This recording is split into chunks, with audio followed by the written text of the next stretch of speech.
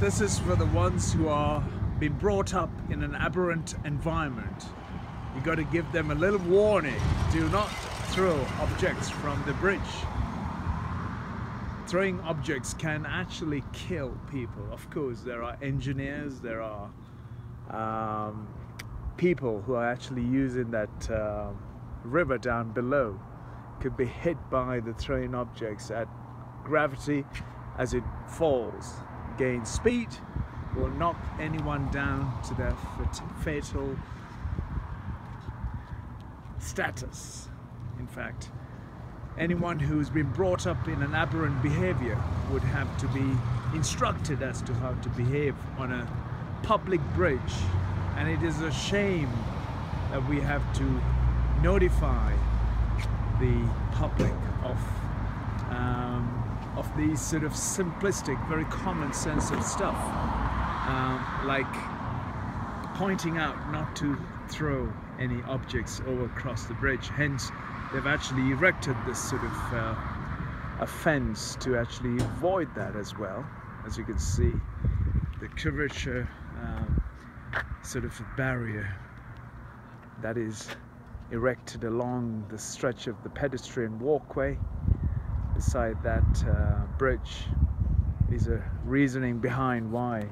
And they're still, to this time and date, they still have to notify, because there would be still an opportunity to throw a small stone through those little gaps of that mesh, of this mesh here.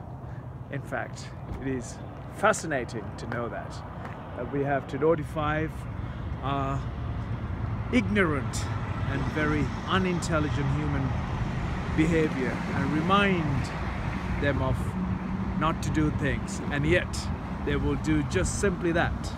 Anyway, that aside, let me talk to you about the bridge.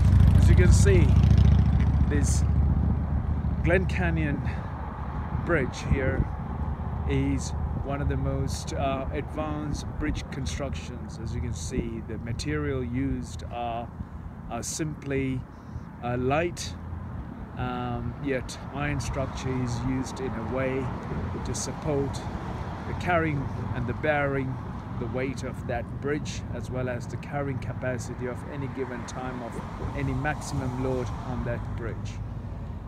Compare that to the Navajo Bridge on the stretch towards the north rim of Grand Canyon. You will see that bridge was built some 100 years ago. Back then, the engineering and the science and technology available and the methodologies available was such that they could only come up with the formula of finding materials to suit with the knowledge and the advances they had to build that bridge, which is so bulky. And that's a cable strained bridge, and this is an arch form, including the Navajo Bridge as well.